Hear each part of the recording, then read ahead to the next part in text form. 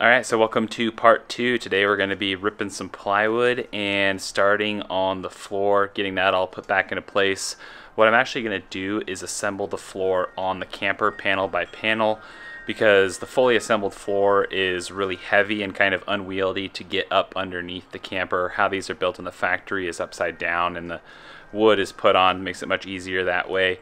So yeah, we're gonna approach this a piece at a time and start ripping some plywood. It's a windy day, but have some sun. Might thunderstorm later, so we'll see how far I can get.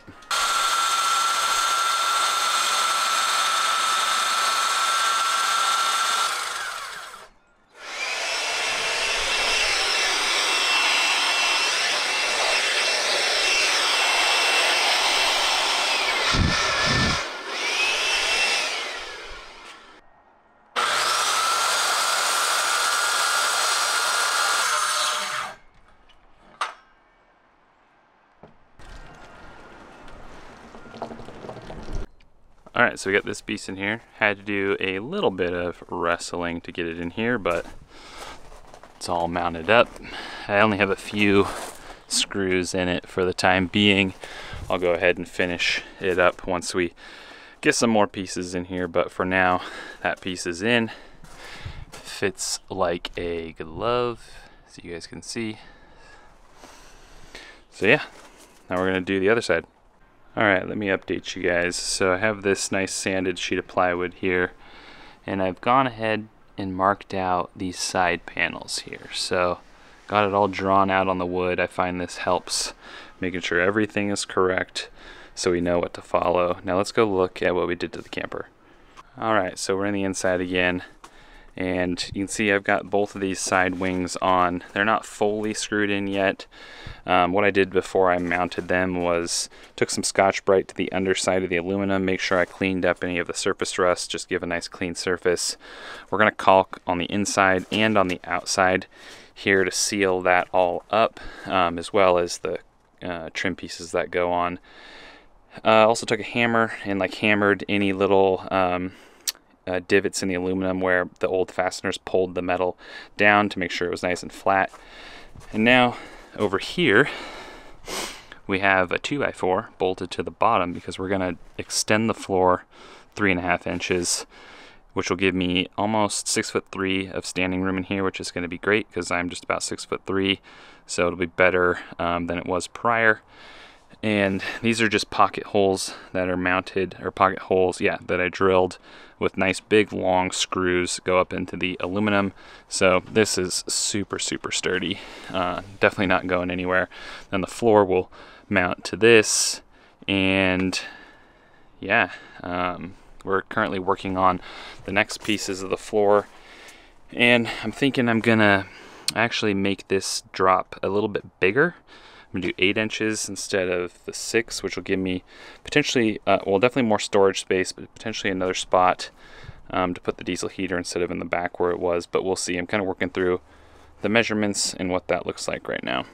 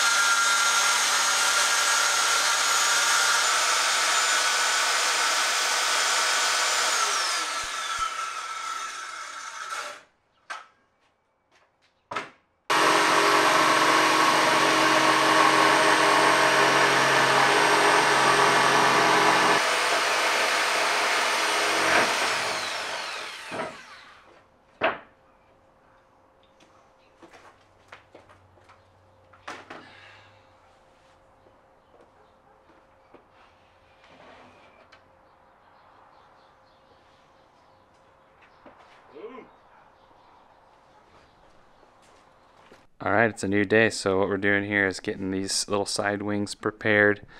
Gonna roughly assemble them together, and then these big pieces here, I gotta get the holes drawn and cut in for the access points to the tie downs.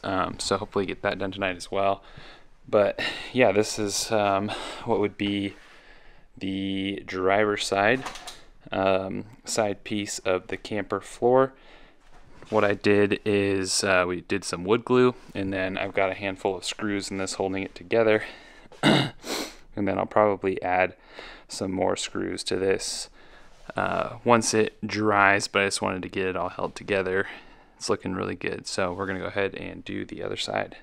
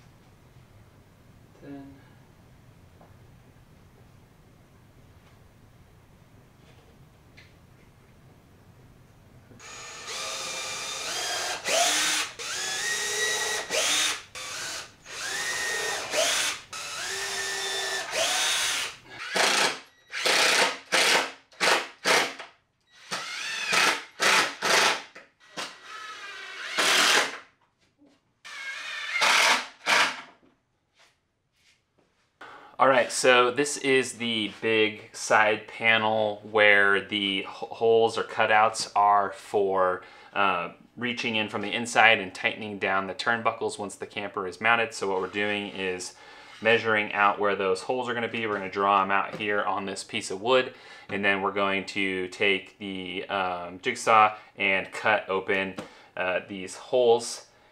I went and measured the factory floor, or at least what was on it. The front hole was 6 inches back from the front of the camper, and then the hole in the back was 5 inches up from the back of the camper. So we're just going to replicate those same measurements because that's what, I mean, it worked fine for my truck, so I don't really see a need to change that up. The front hole on the original one is square and the back hole is round, but I don't have a hole saw that, you know, a large hole saw or a use for one to go buy one. So I'm just going to go ahead and make both holes square. We'll round the edges to make sure that we're not necessarily creating any areas for the plywood to split or crack. But yeah, so we're going to get those drawn in and then cut out. And then I think we can probably get a lot of stuff painted here in the next day or so in here before we throw it up on the camper. That way once it's thrown up on the camper, it's waterproof, because the weather's been just really unpredictable here and bipolar. So we have some nice days and we have some rainy days, and I don't really know what's in store. So definitely want to make sure this stuff doesn't get wet and keep it nice and protected. But yeah, we're gonna go ahead and get into this.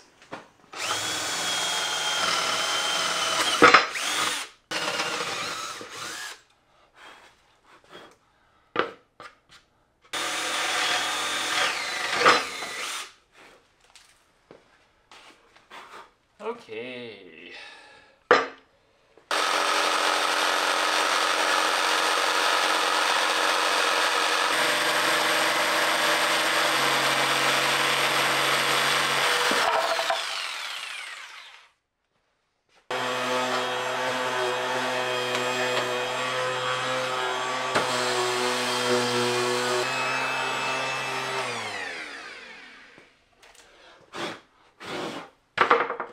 All right. That actually looks pretty dang nice. Good enough. I think so. Then we're gonna go ahead and cut out that other one, but pretty much the same process, and then we're gonna repeat this on the identical piece for the other side. And that will be pretty much all of the floor done outside of, well, the main piece of the floor, which is really just a big 80-inch long sheet of plywood, cut down to somewhere around like 40 inches wide. And then 2 little small backing pieces and some little wings. And we'll be good. We'll be in the money. Okay, so we're out here again today getting the walls of the floor all built up. So you can see it's been painted. Just cut this piece here and screwed it in, glued it as well. Now we're getting ready to mount this other side piece here that's gonna fill in the gap here. So that's what we're gonna do right now, get that mounted and screw it in. I decided not to widen the floor to keep this camper compatible with first gen Tacomas and all other Tacomas. 39 inches is pretty much the max you're gonna fit in a Tacoma. So I want this to be something that somebody with a smaller truck can buy down the road if I end up selling it, and keep the potential pool of customers as wide as possible. Okay, so I'm going to try and stick this side panel on myself. May need the wife's help, but we'll see. But what I did is stuck some butyl tape here along this metal seam, so I'll just peel off the plastic here when I'm ready to go. But that way, when the wood is sandwiched up here, it's going to create a nice seal between the metal frame and the wood side of the floor here. So yeah, that's the plan. Let's see if I can't get this mated up and installed by myself. Alright, it's the next day. We made some great progress. Got both sides all mounted up. You can see other sides mounted over there. This is painted. That's just some sawdust on there. Gotta still paint the underside, but the sides that would get hit by the elements are waterproof. Let's take a look at the inside. Alright, so you can see on the inside we have both sides mounted up. Everything is in place. Got our screws going through. Everything feels really sturdy. You can see the butyl tape that I put in the seam there. That should help keep this nice and sealed. We did that front and back. So yeah, we just got to, now we gotta measure out a sheet of plywood to fit in the floor here, and it'll come all the way back. And then I may be able to just do one piece. The other floor was a 2-piece floor, but I don't think that's needed. So we're gonna get that measured out and cut and see what we can do there. So yeah, that's the next step. And then once we get the floor on this thing, then we can go around, make sure we really seal everything and paint up the inside here. So let's get cracking. Okay, so the back section of the camper is wider than a sheet of plywood, so we're gonna rip this whole sheet into the width of the main section, which is about 37 inches and 3/4. So I'm gonna rip it down to size, and then we'll rip it down lengthwise and get this installed. Then we'll use the scraps to create the other pieces for the section that's too wide.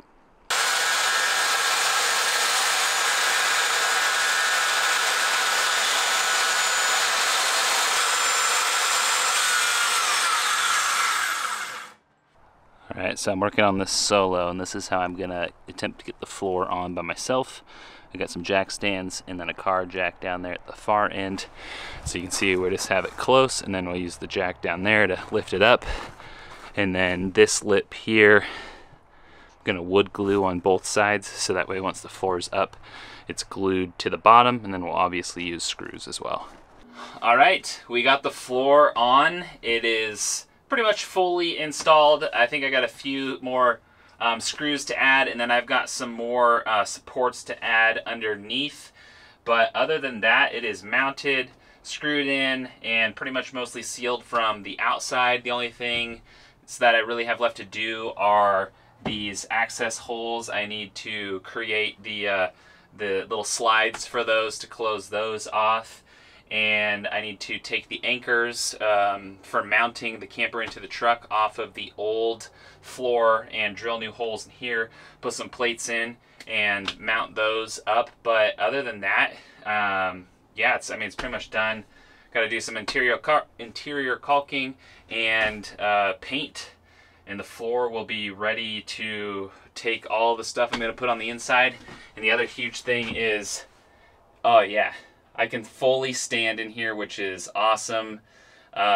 Before I was probably about like this. So adding that extra basically 3.5 inches, total game changer. I think it adds a ton of value to this camper, and I'm so stoked on that. Oh hey, it's me from the future. I realized while I'm editing this that I didn't show you guys underneath the floor. So I did some 2x1s on the sides of that piece of plywood for the floor. And then I took the pre-painted leftover piece of the side wings of plywood and screwed that into the middle. So it's about, I don't know, 10 inches wide. And this gives the floor more rigidity and support underneath. So yeah, just screwed those on, sealed them up, and you can kind of see the profile. But yeah, that's what underneath the floor looks like. Okay, so it's supposed to be in the mid-70s today. It's early morning right now. I'm going to try and get a coat of paint down on all of the wood in here. It's just going to be the same color gray as the outside. You can see we obviously already prepped some edges for install. So yeah, going to clean this out, get a coat of paint on it. And yeah, after we get some coats of paint on it, the plan is to caulk all of these seams in here, make sure no water can get into any of the crevices, and get this thing nice and sealed up. So the inside is painted. I went with the same color as the outside just to keep things simple, use the same paint that I already had. This is all going to be covered anyways with a much lighter material. We're going to put down some vinyl flooring, and everything on the inside is going to be a more natural wood look, so you really won't see any of this darkness. It's going to get a lot brighter in here and a lot nicer looking. So that really wraps up this video. Now that the floor is painted and installed, that was a really big project, but I'm super stoked to be done with it and moving on to the next phase.